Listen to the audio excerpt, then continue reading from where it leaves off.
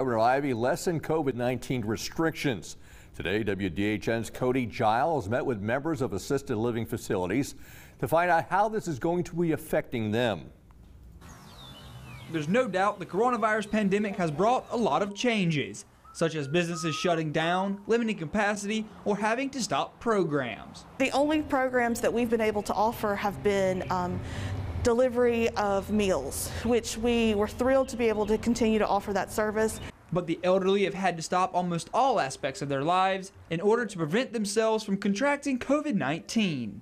It's been hard emotionally for the residents, and then you can see at times that emotion will carry over into the physical state. Since the governor's proclamation Thursday, some of the restrictions put on society are being relaxed.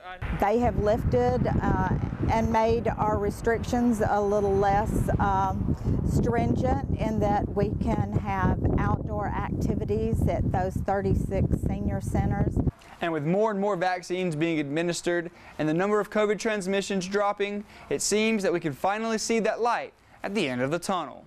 Very soon, we're so close here in Houston County and surrounding areas, we will be able to let families come inside to the visitation areas that we have set aside. With this in mind, the facilities plan to meet a goal aside from keeping COVID-19 at bay. Our goal is to reunite our families. We would love for them to be able to come and go like they were able to prior to the pandemic. In Dothan, Cody Giles, WDHN News for the Wiregrass.